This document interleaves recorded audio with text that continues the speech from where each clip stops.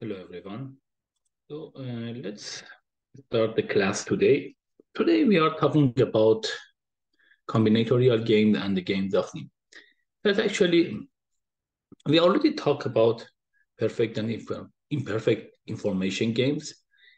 Here, the main goal is to consider some special kinds of games for which there are more efficient algorithm to find the best strategies. And these are more combinatorial algorithm, more mathematics, and in particular, the games of Nim, which are an important one in the class. So let's talk about combinatorial games. Combinatorial games generally is a two-player game, which is a perfect information in the extensive form games. Two players, P1 and P2, finitely many positions and the fixed starting positions. The player strategy is set of move from his current position to another position. That's a regular one. And generally, this is the case. A player who cannot do any move loses the game.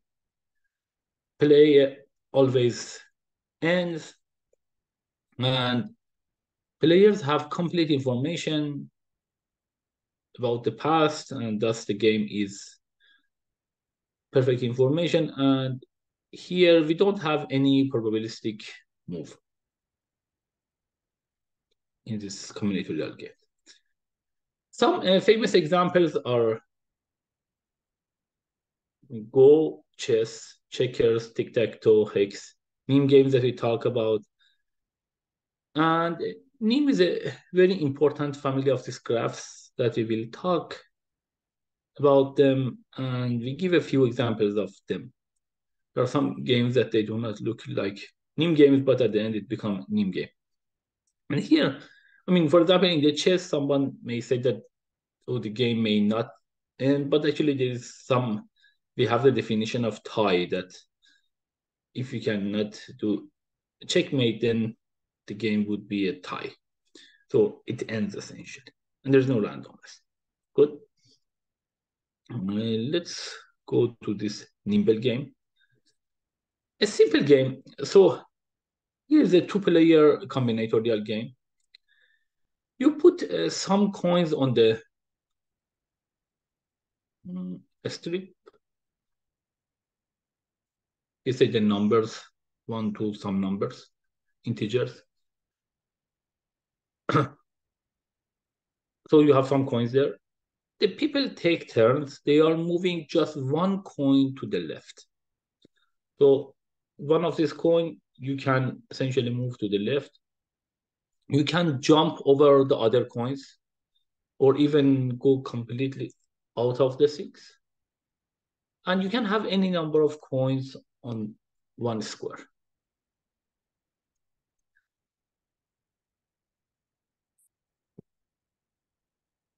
A player who cannot move the game, that player loses the game. And the question is, have you seen this game before?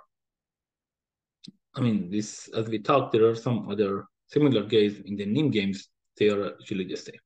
So here, at each time, note that there is no color for any player. They can just take it. This is some initial configuration, and each time you can take one of this one and then move arbitrarily. Maybe they come here even, or they can go completely out. Person who cannot do the move, that will be essentially the loser of the game. Let's see another game in this category. Actually, the Nim game, original.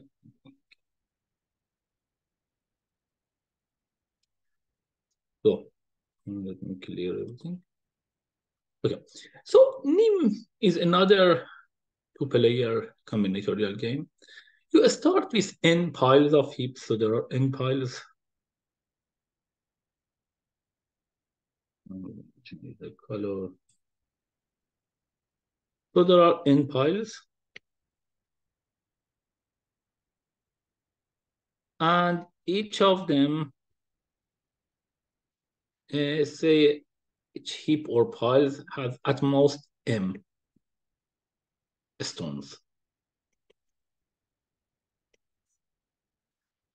Player take turns to move, and in each turn, a player select one of the piles, for example, this one, and takes as many stones from it as he or she likes, perhaps the whole pile, but at least one stone. So there should be at least one stone to take. But you can take arbitrarily from one pile. A player who cannot move the game, cannot move, loses the game. And now, this is a perfect information, extensive form game. We can draw its game tree that we will do. Before that, note that this Nim and Nimble are the same game. Because indeed, you can think about in the previous example that we discussed, here, as you will see here, in this Nimble game, you can consider actually each of these coin to be corresponding to each of these coin would be corresponding to a pile. Why? Because you can take any, you need to move at least one, and you can make it completely off. So in some sense, this game actually is a Nim game. So Nimble is a Nim game, but it's just representing maybe in a different form. But here, each coin here is corresponding to a pile of stones that we are talking about. Great. So having said that, let's go to the extensive form game for this game. So let's see how many moves do we have and what is the size of this tree. So, Nim from computational point of view. So if you want to do that, this is essentially this game tree that we draw it for that. So let's see what is the size of the branching factor. So B is the branching factor, H is the height of the tree, maximum depth of any terminal node. And as we have seen, the number of nodes in this game tree is B to the H. So essentially factor B, and this is not, you remember we had it B here and then B to the square and then I don't know, B to the H here. And that's essentially, or H minus one. But this is the main dominating term. What about B and H for Nim? So what about B equal to branching factor? So how many moves do we have? We have, again, these are the things. We have n piles, and from each of them, I can take, say, 1 to m, the maximum. So it would be n times m, the moves that I can do it. So branching factor is the number of moves that I can do it. What about the height? The height, I mean, it can be also n times m, because each person can take only one stone at a time. And how many stones do we have? N times. So B, the branching factor, again, the number of strategies that the person has it is n times m. H is n times m. So the word complexity that we have would be B to the H, which is nm to the n to the power of nm. If we just think about n is equal to 5 and m is equal to 100, which can be easily actually done in the Nimble game, because these are just a strip of 100, then you can see that would be a huge things. And we cannot do anything there. So here we try to also understand and do some exercise of this game tree and game tree representation and computations for the Nim games. Good. So it seems very inefficient. Can we make it more efficient? So let's go and see what can we do.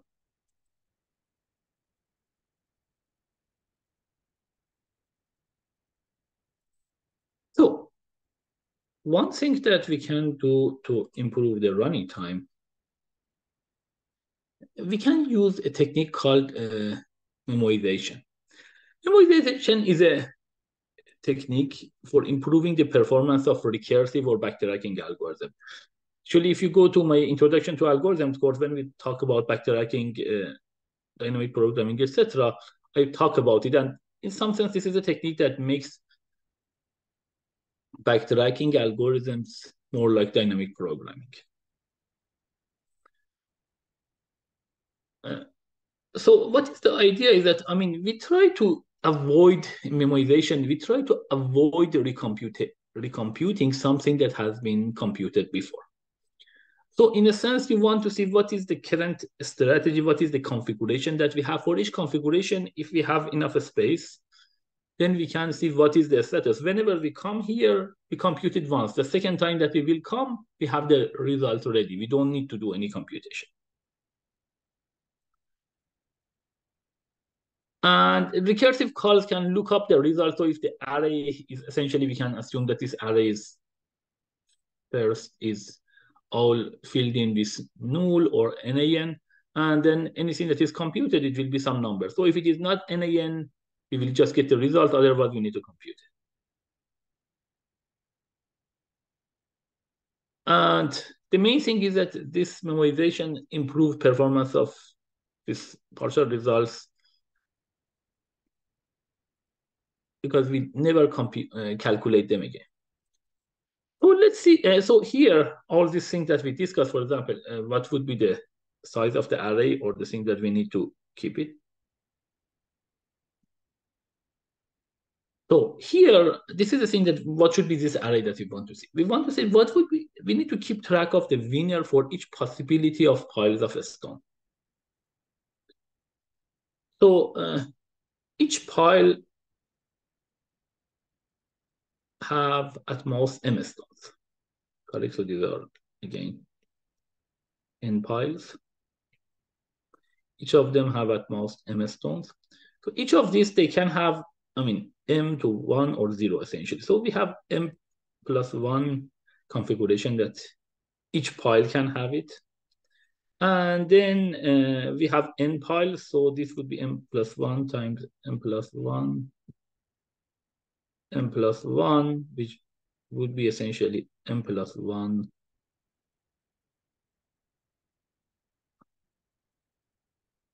to the n. So that's the configuration for each of these things, because we need to say that if this file is in this shape, this file in this shape, this file in this shape or configuration, who does win the game? And then that would be easy, because if you know you reach here, then the other person games, then you can compute who was the winner before that. So that would be very easy. It is a very easy exercise that you can see that if we have an array of this size, and we will calculate essentially who would be the winner in each of these configuration, it is very easy. And the most that we will pay is the size of this array, because you can say at each time we are essentially maybe another factor n or m more, but that would be essentially the dominant term. So the size of this array, which is essentially the running time of this algorithm, would be m plus 1 to the n, which is, of course, much better than the previous one, nm to the nm, but still is not great. We cannot do this one, and it may take a long time to see if you want to play this game, if you want to write a computer program to play this game. Can we do better? And that's the thing that we are talking more about math stuff, essentially. Good. So let's go and have a deep dive into the problem, but let's start with just two piles, see what will happen with two piles, and then we go.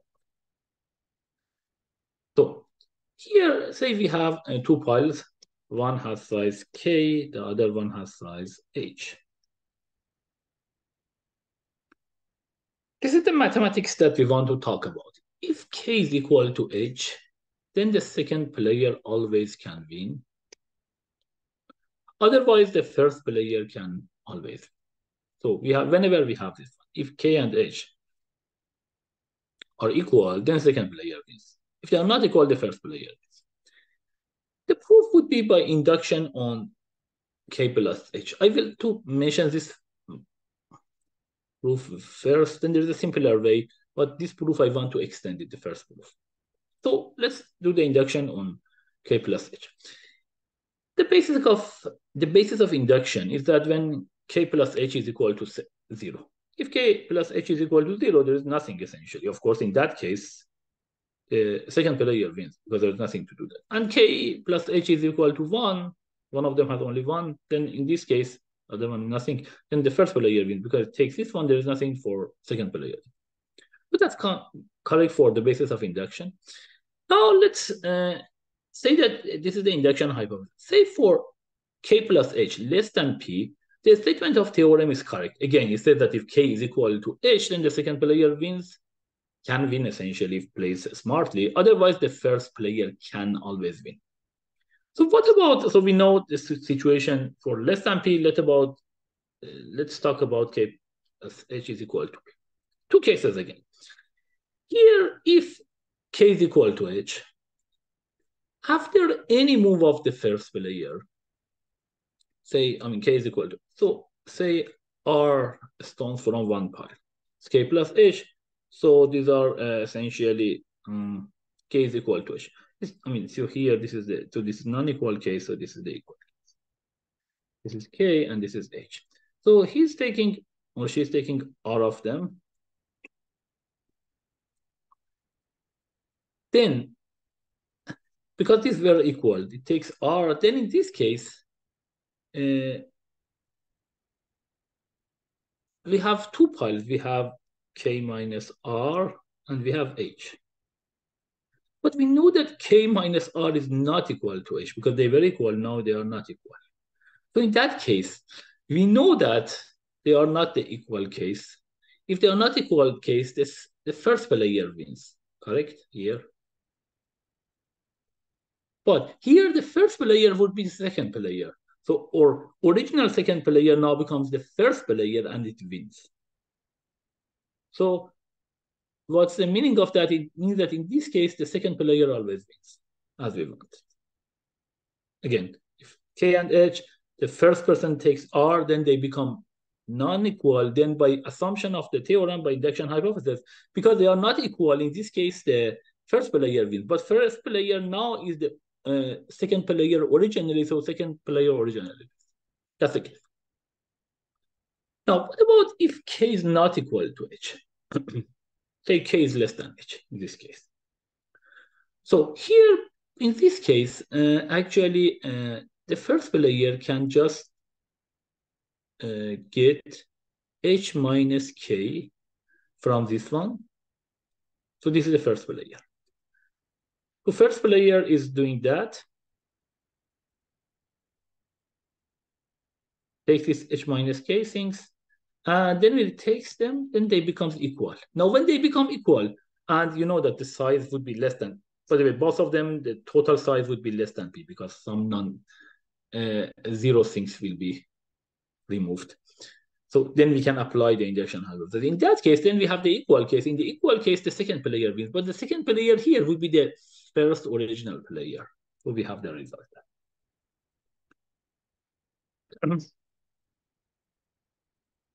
So that's essentially proves this, but there is also a little bit simpler things that I wanted to say.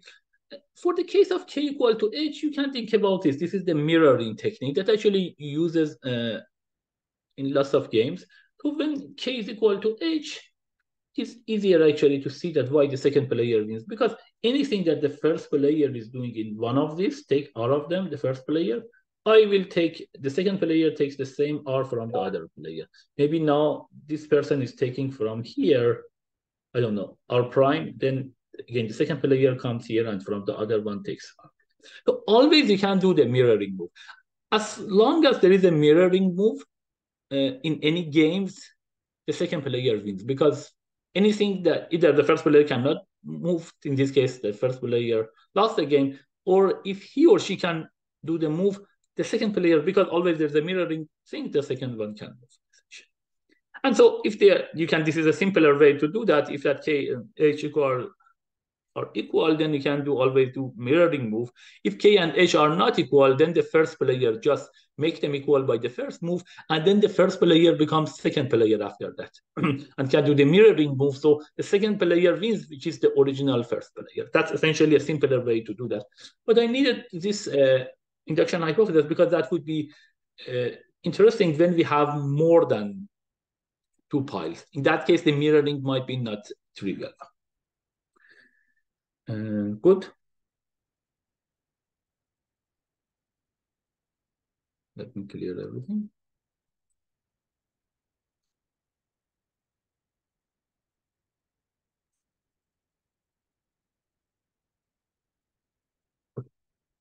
So let's consider any number of piles. This is essentially the generalization of being equal. So we have again these piles. So these are the piles that we have, not equal necessarily. And say their number is A1, A2 to AN. These are the pile sizes. So we will write each number in the binary number as a binary number. Add the piles modulo 2, or essentially XOR of them in each column.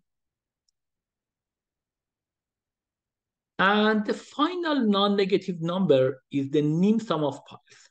So this is the definition of nim sum. So how do we do that again? We'll write A1, A2 to AN as a binary format. Then in each of these columns, when we write it, then we will essentially take the XOR of them.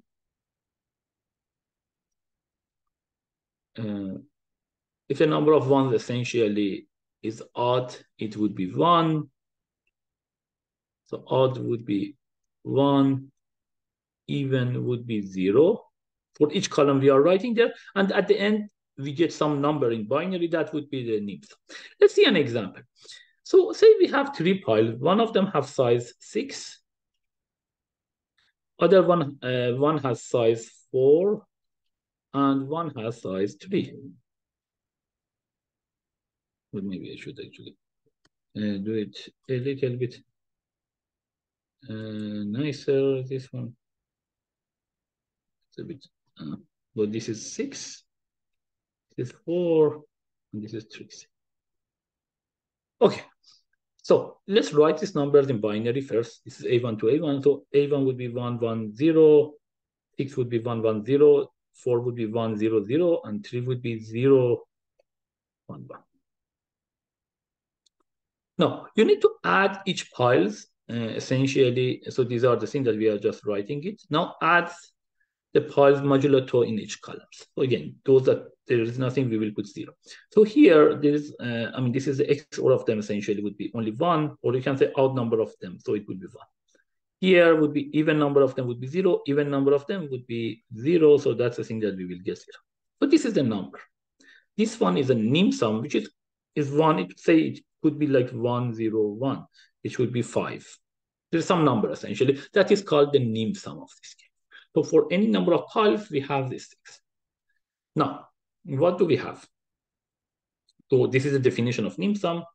Write them in the binary. Then each column, according if the number of them are odd, we will put it 1. Otherwise, it would be 0. And that we will read this number, the binary number, make it essentially a regular number, decimal number. Good. And that would be of course, it's non-negative because everything is positive here.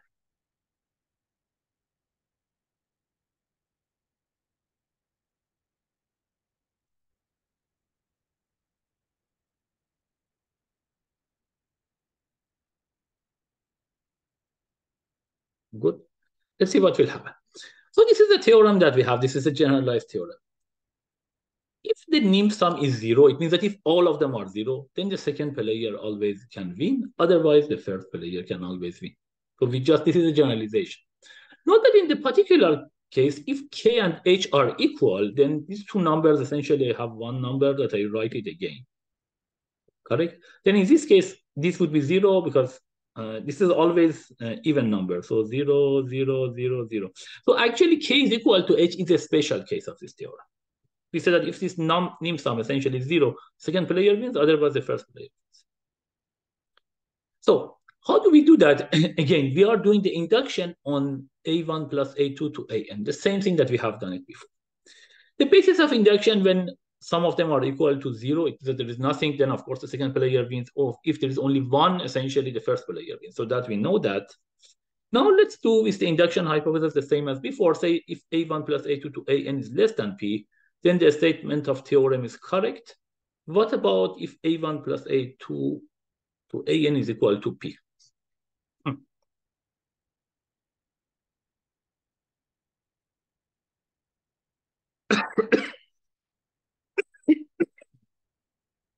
So this is essentially based on this fact.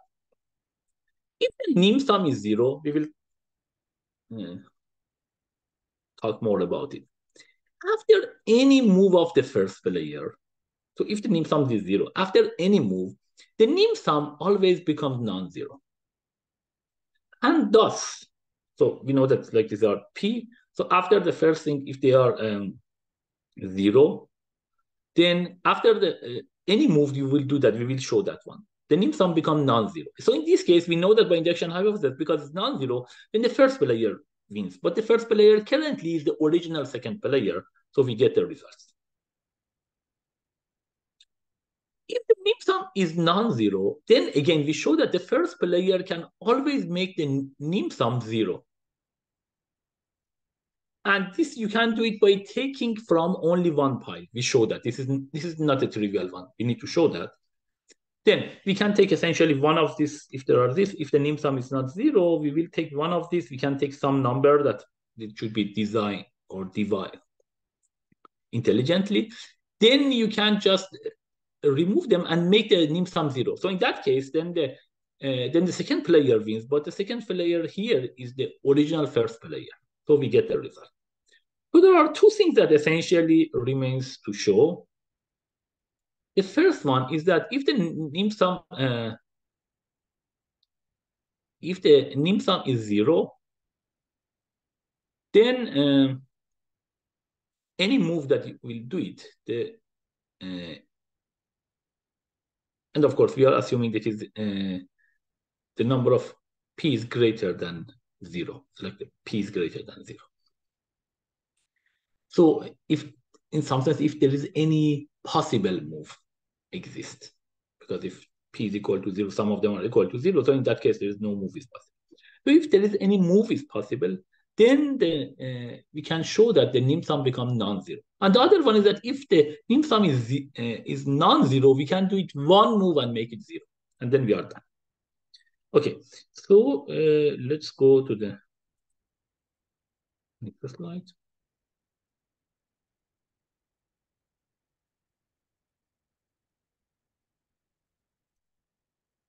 Okay, so the first thing is this one, that the 0 nim sum becomes non-zero after each move, and the other one is that non-zero nim sum can become 0 after a move.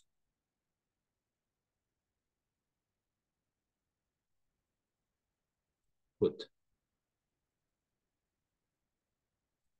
Okay, so let's talk about this one.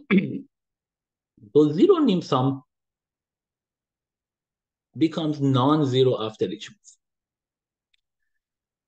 Say we have essentially a 0 nim sum, like this is the case. This is a general case, but this is just some example as well. Say the first player chooses a pile I and takes its number of stones, essentially, and makes its number of stones something AI primed less than AI. What's the meaning of that? So we have some numbers. Say this is this player 1. This is the first player, correct? The nim sum is 0. The first player needs to take one pile, say I pile without loss of generality, and then it makes it, after removing any number, makes the remaining number of essentially stones there A prime I, which is less than AI. By definition, it should take at least 1. Good. So that is everything without loss of generality. I is the one that is getting it, and AI was the original one. A prime I is the remaining number. Now let's see what will happen. So we want to say that the nim sum of these things, so if we are, instead of AI, we are using A prime I, then it always would be non-zero. So consider the first bit from the left that AI and A prime I are different. So we will go from left from here. And the first bit that these two are different. So here, for example, the first bit was actually this one. This is 0 and this is 1. So I mean, it could be actually something like this. It could be this one, 0, 0, 1, and it could be 0, 0, 1, 0, 1, 0. So here, the first bit is actually just the first bit, but it can be here if you just come from the left. The first bit would be actually this one. And because we know that A prime is less than AI, there should be such a bit essentially that they are differ when you come from the left. The first bit you can do it because AI would be less than this. So there should be one that this is 1 here and the other one is 0 because A prime I is less than A.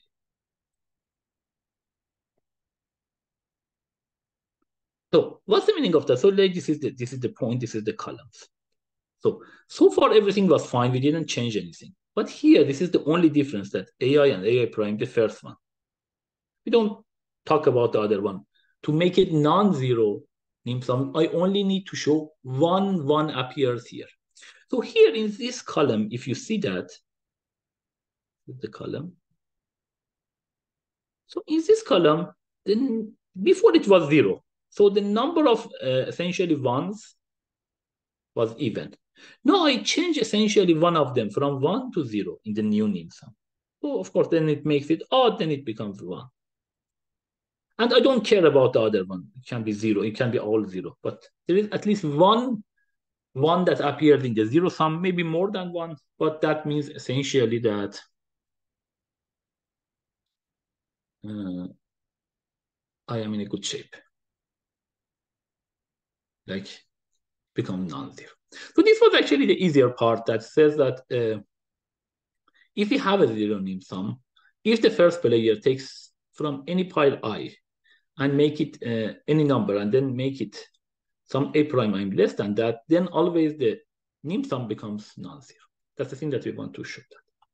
That's essentially the first part that we talked here. Is that if the nim sum is 0, then so that if the nim sum is 0 after any move of the first player, the nim sum becomes non-zero. So now the second one. We want to say that if the nim sum is non-zero, the first player can always make the nim sum 0 by just taking from one pile. This is a bit non-trivial. We need to see how can we do that. Let's go and see this other one.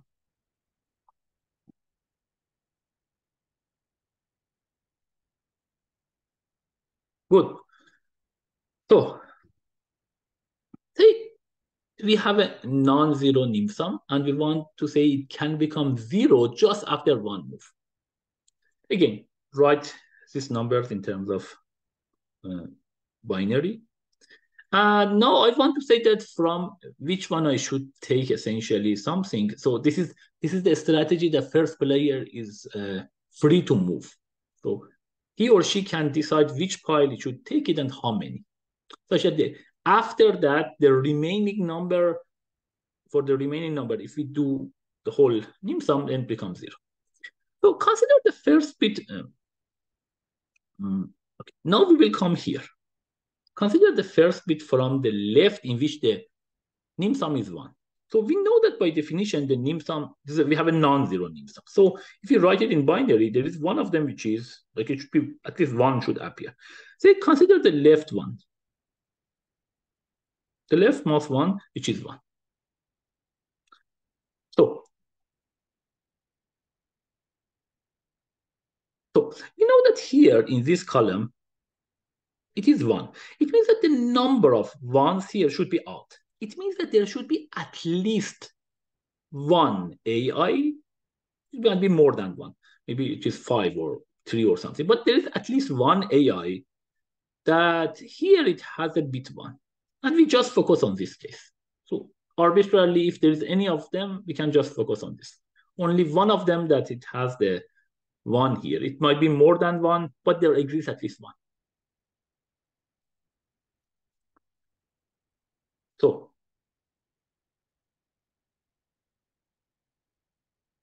what do we do here? We are starting from here, this one here.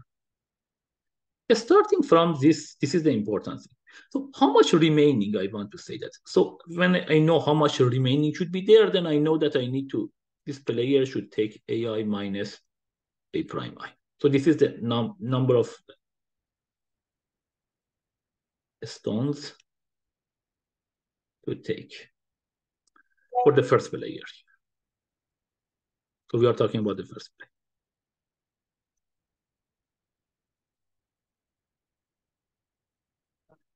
So there is this one here.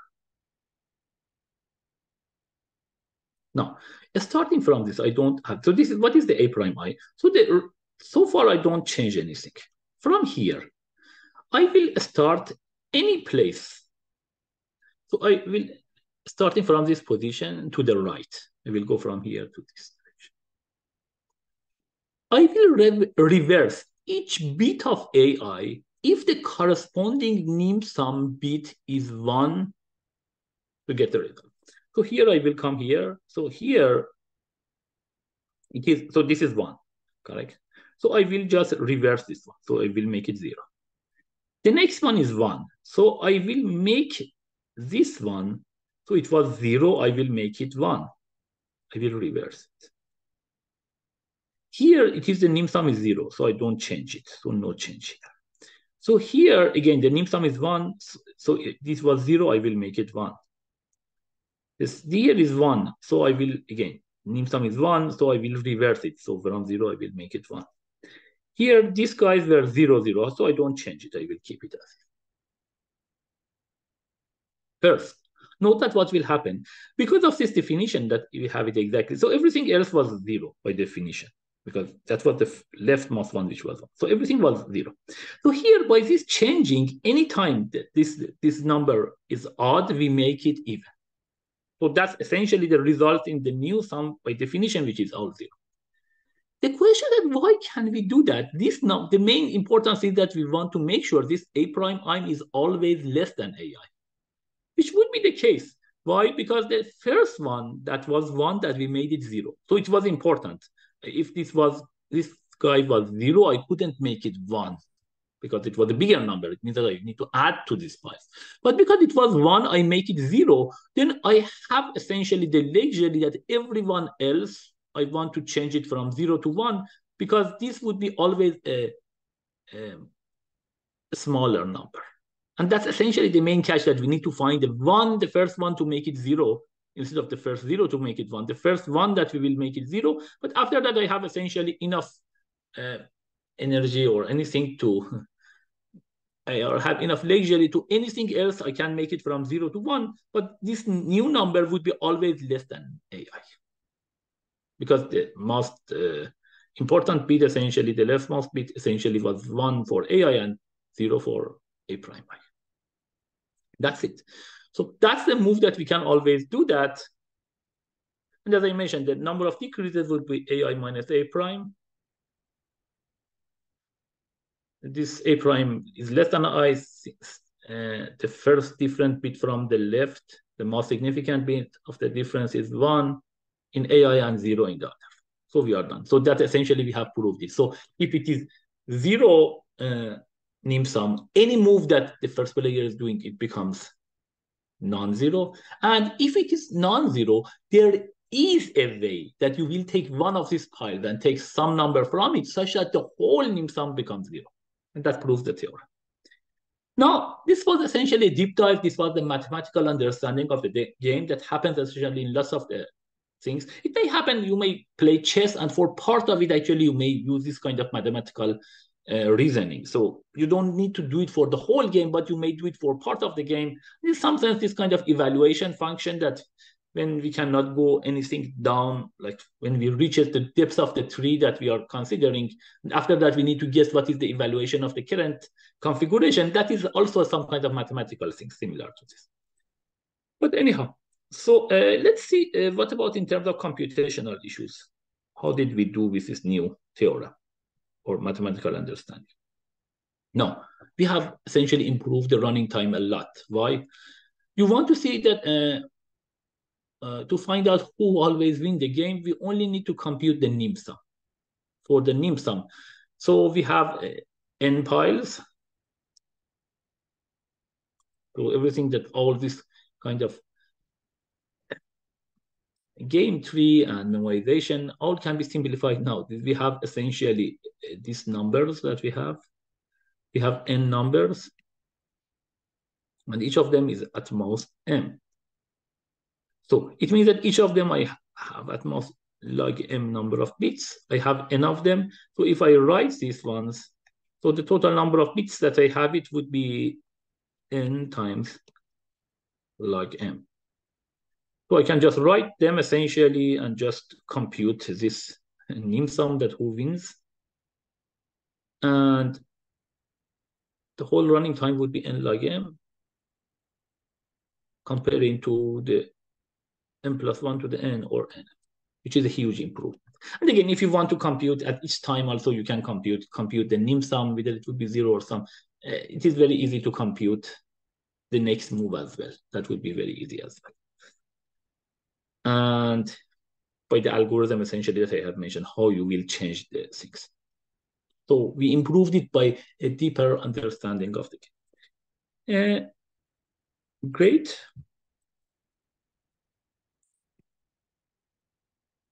Let's see another game. This is actually another interesting. It is called Games of Soldiers. So this is a bit different from the Nim games.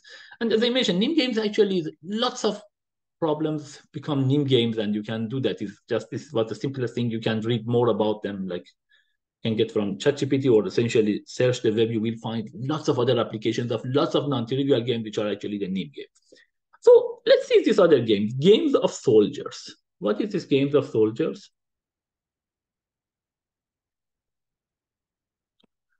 So the Games of Soldiers is this. So here, in the general typical name, we don't have any color or something. But here, say this one. Games of Soldiers or Northcutt's game, it is also called. So in the Northcutt's is another two-player combinatorial game. There is just one checker of each color on each row of the checkerboard. So there is like two, say, we have blue and red. One blue, one red here. Player takes turn. Each player in each turn to move slides one of his or her checkers any number of squares in its own row. So you can think about this one that here there are two-player games, and here we have two games, two persons essentially. One is the black, one is the blue person, the other one is the red person. And then these are blue and red, and then you can take at any time. So these are one in each row. And at each time, you can take one of your, essentially, if you are red, you can take these red ones and essentially go any number to the left or right, such that you cannot jump over the opponent's checker and you cannot go off the board. So you need to be always the board, essentially.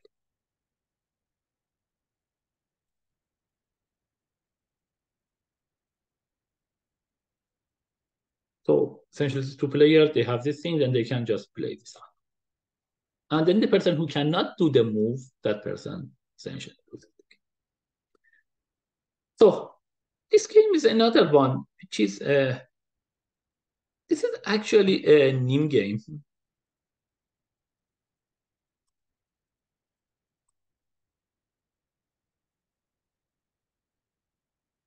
It's a Nim game, but with a caveat, as I have mentioned here. This caveat is important, actually. So I want to leave, a good exercise for you, but I just want to give you some hint, essentially.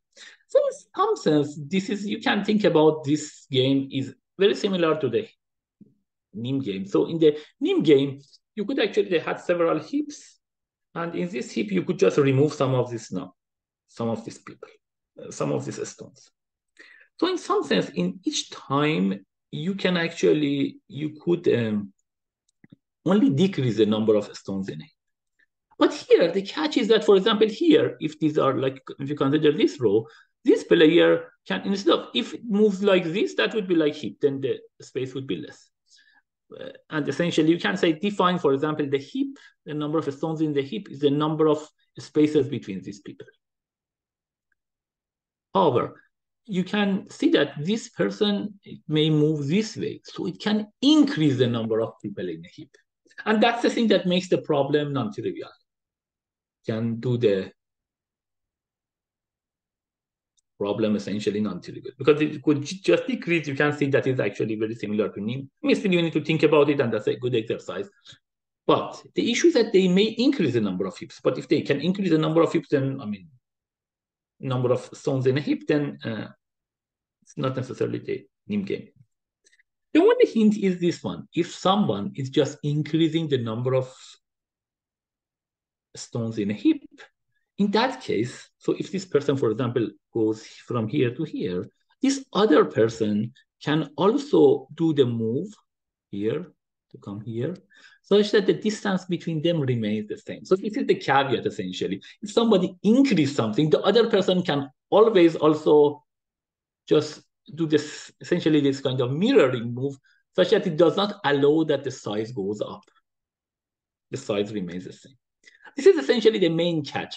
So essentially, this would be a Nim game because, and the same thing, you can think about it and then essentially